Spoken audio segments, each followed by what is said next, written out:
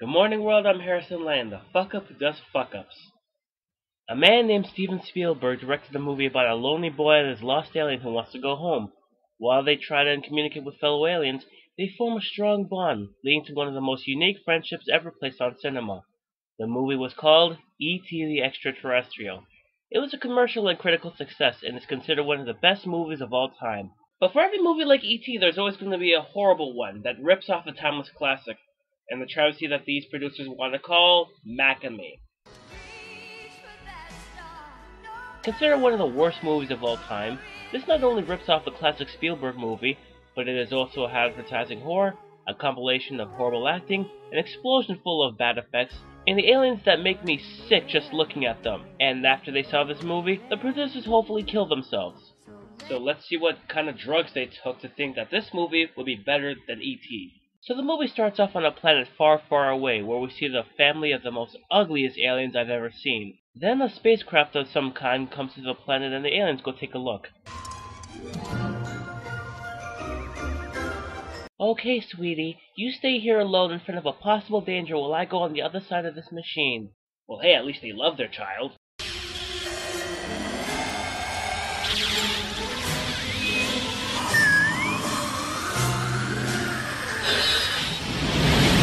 So these are going to be the effects for the movie, huh? We're not even 5 minutes in this movie and I know it's going to suck. That's a good sign! So the spacecraft flies back to Earth into a place where they check out the spacecraft. Well, wait a minute, the spacecraft is there for 3 minutes and then goes back to Earth in that specific amount of time? Yeah, I think it takes a lot more time than that. Fuck it. So they check the craft because there's a malfunction, but they get a bit of a surprise.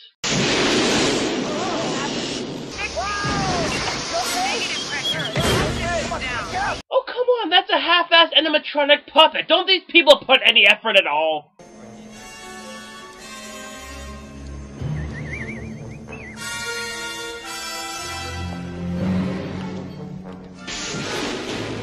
Stay back. Yes, let the aliens go run amok on Earth. Whoa! Fuck the peace-loving E.T. These aliens touch one thing and the movie goes Michael Bay all of a sudden. Also, are you telling me nobody heard that explosion? The aliens escape but leave one behind. That doesn't sound at all like another movie, does it? Roger, we see him. He's heading towards the north bend. The little alien fingers the fence shut the fuck up as it... He's under the bend. Oh god. These effects make the effects on Jack Frost look like Inception. 10 minutes in the movie and I would rather be watching Jack Frost. So the alien escapes, bumps into a car which swings out of control and causes an accident.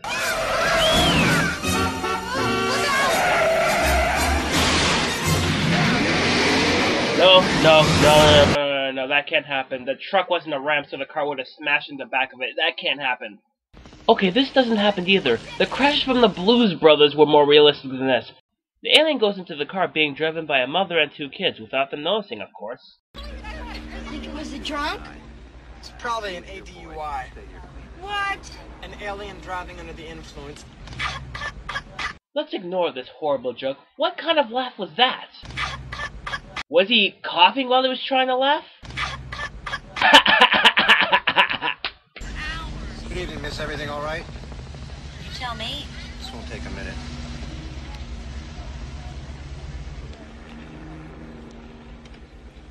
All right, you can go. Go on. After that brief search, the family that we're all going to focus on is going to a new house. Eric, wake up. We're almost there. Eric? Alright. Hey, look at all the cars. I guess a child doesn't know that there are cars on the highway. Next he'll be telling me that music stores sell music. So they drive into the suburbs where the plot will be taking place. So one of the kids' name is Eric and he's in a wheelchair. In other words, this will be our main character. He and his brother Mike are in awe of the new house. They meet a girl who was communicating with the earth spirits. This little girl needs to get laid. So the boys go back in the house when the alien follows them and the girl spots it. The alien goes around the house while hiding itself from its family. If it wants to hide from the family, couldn't it just stay in the car or run away? But it decides to look at Eric because he's in a wheelchair.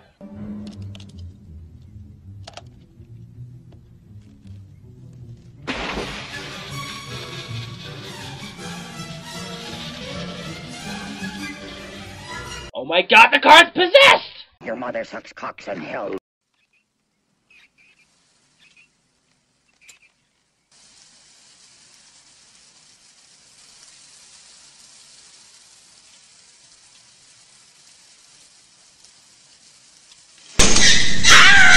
No, it's absolutely nothing. So after finding absolutely nothing in the house, he goes outside where the hippie girl is. You looking for your friend? Yeah. He went down the hill. Did you get a good look at him? Yeah, he's real cute. I beg your pardon? He's real cute. You think that the alien who looks like it's gonna blow someone is cute? What kind of drugs are you smoking? What did he look like? He's your friend and you don't even know what he looks like? I was just kidding. Who hired this kid? Courtney Love on drugs is a better actor than he is. So the little girl is named Debbie, and her sister's name is Courtney, and they go back into the house when his brother comes into the picture. There's something weird going on. Look at this. What? There were footprints here. Somebody was just in my bathroom taking a shower. Yeah, right. You think she's... Serious. It's the lamp. Well, Sherlock Holmes here thinks he saw a ghost. What, did the ghost do it? Something was just in my bedroom. It jumped over my head. Yeah, right? What thing? I never saw it. It just kept doing things. I'm not lying, Mom. I swear it. No, really, I'm not lying. My facial expression is telling the truth. Later that night, the alien looks into the house and sees the family doing various things. Now, come on, I want you to stop worrying about this. Did you lock all the windows? Yes. Good. I was thinking maybe it wasn't such a bad thing anyway. All I did was take a shower and drink a soda.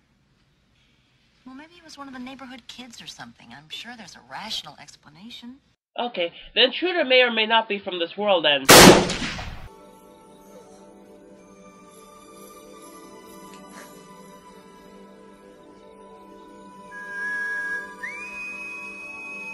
Oh yeah, I forgot to mention that the little alien is calling out to its family using hand signals and whistling. Yes, it communicates through whistling. So not only is this movie ripping off E.T., but it is also ripping off R2-D2. I would much rather have gone with Master Luke than stay here with you. The next day, the alien uses the toy car to communicate with Eric. It shows that it's playful by drilling holes into the wall, destroying the living room, and cutting a hole through the door. I'm not sure that this alien is much friendly as a destructive hellspawn.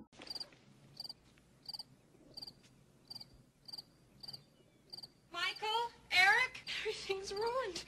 It's totally ruined. It wasn't me, Mom. It's the little creature. I saw it. The house is totally destroyed. What do you want me to say? I don't want you to say anything! Hey, that's what I've been saying about the horrible dialogue in this movie. So Eric gets some fresh air after that brief argument, so he starts going down the hill, in a wheelchair. I can't see this going well at all.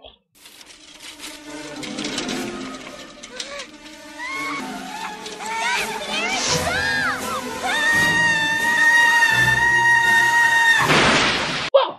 I didn't see that coming! The little alien helps him get back on land. A little alien helps a boy 5 times his size in a heavy wheelchair to go to safety. So Eric is in bed after the incident when he gets a visit from Debbie. What is he? Some sort of ghost? I don't know what he is. You should back me up. It wouldn't do any good. They only believe what they want to believe. I can't believe I would rather be watching Jake Lloyd and Star Wars than these two. These two don't even sound invested. Why should I care? Mom wants to go, Deb. Okay, I'll see you later. Give me a call. The hell was that? Give me a call. It's like she turned into a crow when she said that. Give me a call. Give me a call. I'm Courtney, Deb's sister. Yeah, Nice meeting you. me too. It's McDonald's, huh? Yeah. Why don't you stop by for a Big Mac? Wow, that is blunt advertising. I mean, if you think that isn't blunt advertising, you obviously haven't seen the rest of the film. So the mother has to go to her first day of work, leaving Eric and Mike with each other. Al, what's your first job in 10 years? You know what I feel like? A Big Mac? Man is a genius. Movie, could you stop sucking the fast food chain's cock? It's not worth it. In fact, don't people already go to McDonald's without the help of this movie? Why shove it in their faces? Boy do I need a snack. Later that night, Eric sets out a trap for the little alien using Coca-Cola. We haven't gone 4 minutes and we've already had another advertisement. This movie's so blatant in its advertising that I would rather watch another movie. Like Watching the Detectives, available at a video store near you. But Debbie sneaks into his house through his window, wanting to help catch the little alien. So the alien falls for the trap and sucks him into a vacuum, but then...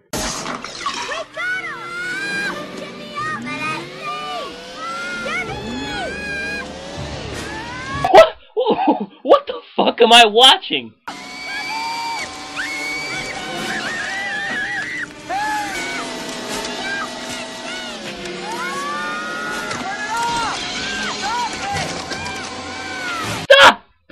Stop! This is horrible! Oh, God! How much more of this will I have to take? 50 minutes? There's only 15 minutes left! Oh, Christ, let's just get this over with.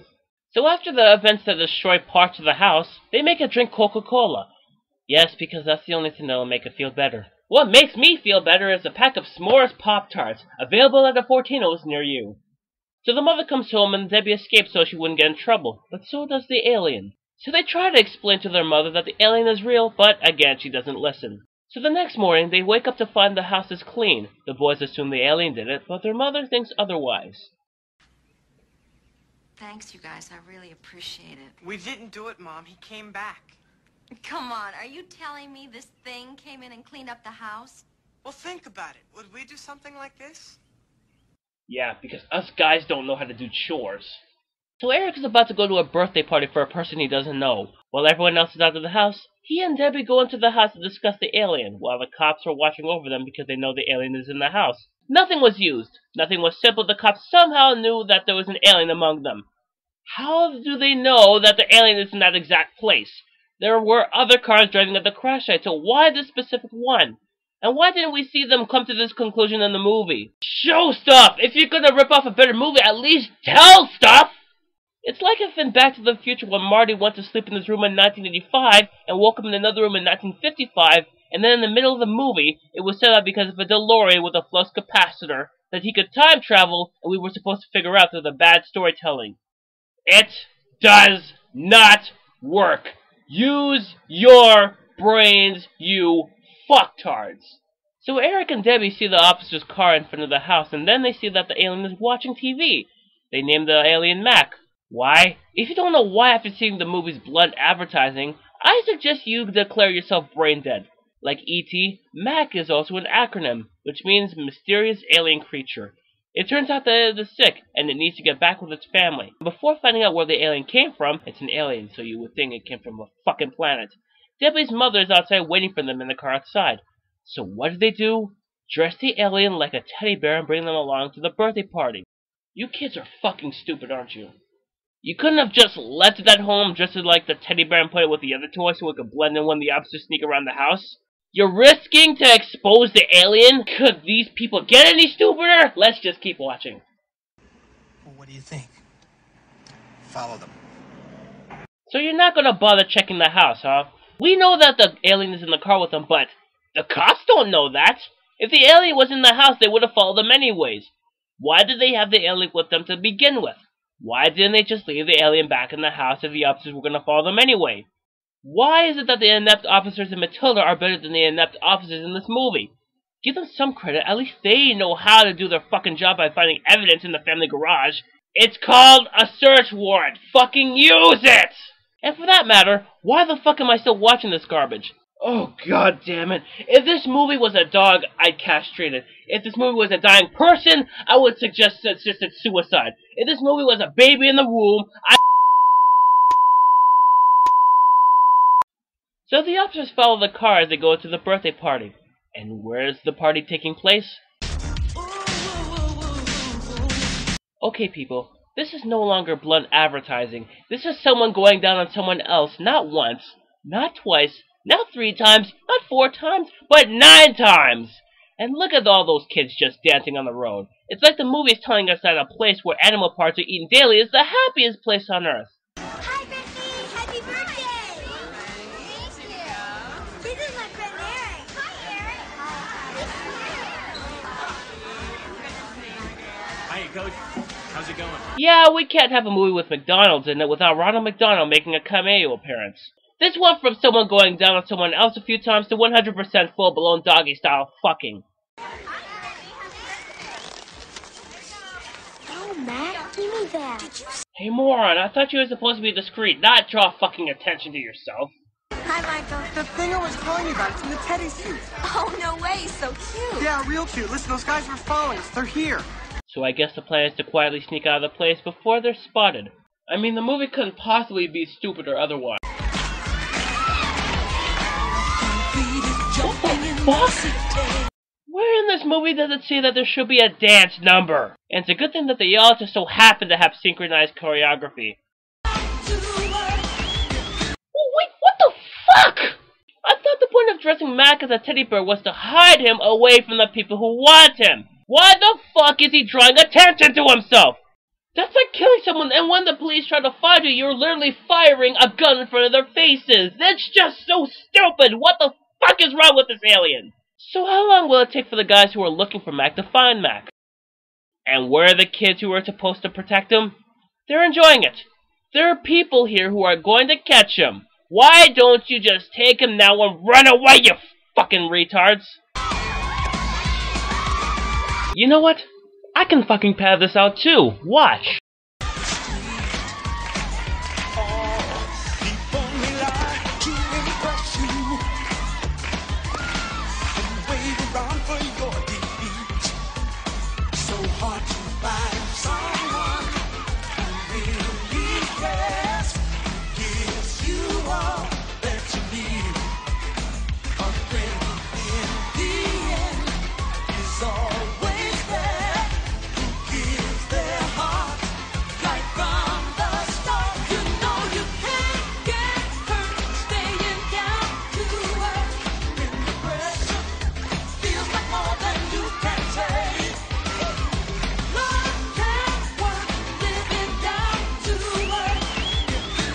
But then the bad guys come and Eric and Mac run away from the McDonald's/dance studio. You know, if the whole thing was a distraction, and it wasn't a very good one, especially when the thing you're keeping away is the one distracting! I never thought I'd say this, but Cool World made more sense than this. Why the fuck are you throwing off the clothes? You're just exposing an alien out into the open! And for that matter, the bad guys came in cars, right? So why are they running after them? You can afford to lose some time. Besides, a boy on a wheelchair with an alien on his lap is not going to be hard to find. I mean, we are talking about the same alien who, yeah, fuck it. Oh, excuse me, I'll be right back. Wow, nice lip movements there, honey. Excuse me, I'll be right back. Keep it up, and you'll be a better ventriloquist than Jack Frost. So Erica is rescued by the 3 other kids, and they drive off.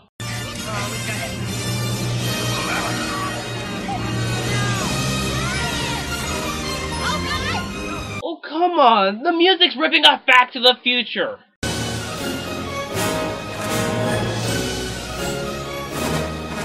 So the kids stop so they can shout exposition.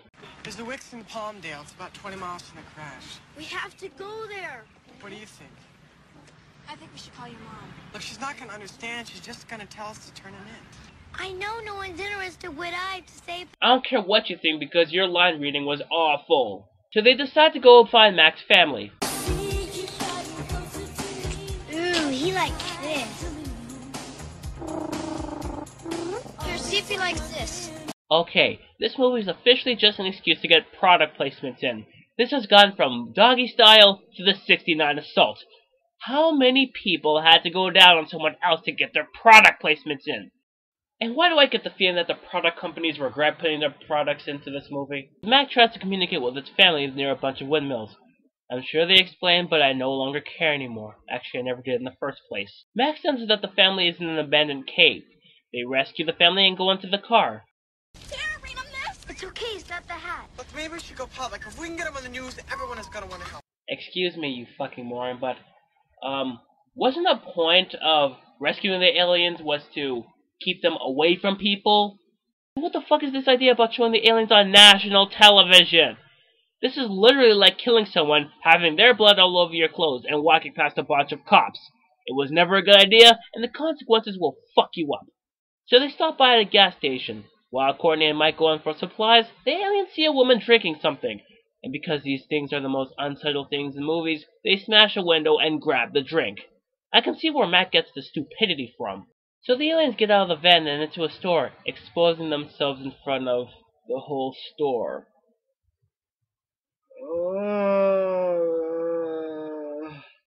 People, I have complained about stupid characters in the past. I've always said that they make movies much more horrible because of their decisions.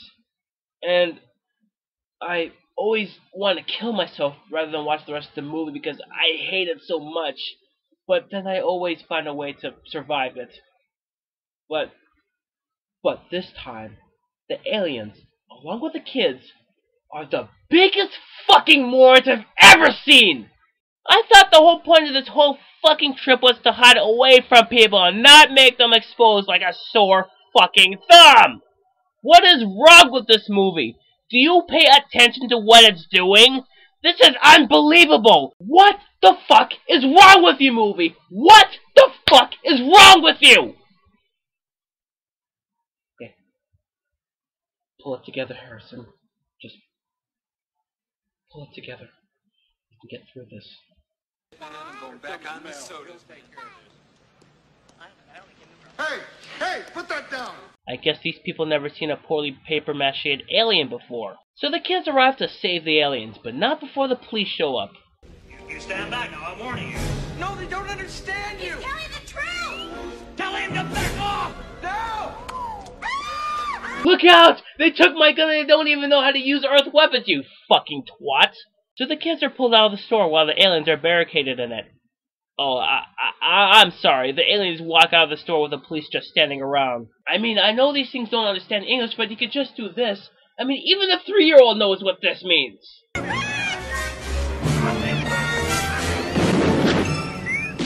Hey, you fucking morons. Why are you shooting at the gas station? You know what's going to happen, right?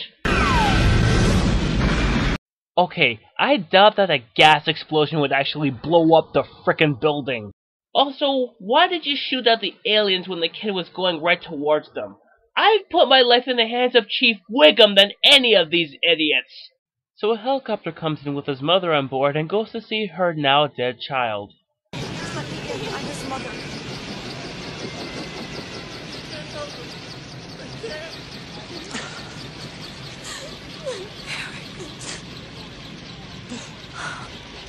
We tried to stop you. Don't try to have development now, this movie's gonna be over in 10 minutes. And even though Eric was right near the explosion, there doesn't seem to be any bruises on him. Actually, I don't even think the wheelchair will be still standing in that same spot. But it turns out that the aliens did survive the explosion.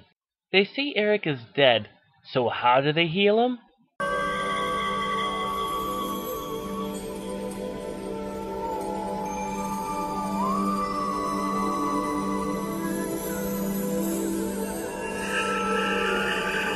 This is like that other movie. You know what? Fuck it. The movie's almost over.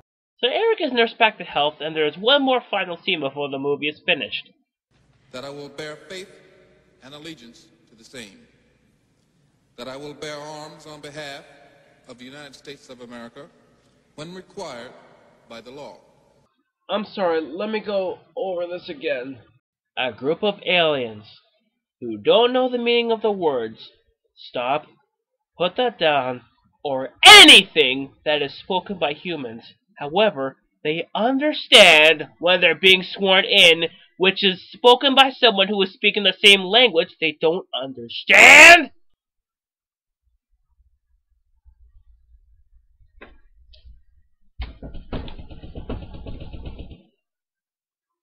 So the aliens and humans live in harmony, with the words "we'll be back" is flashed on the screen, making this 100% ironic, and the movie thankfully ends.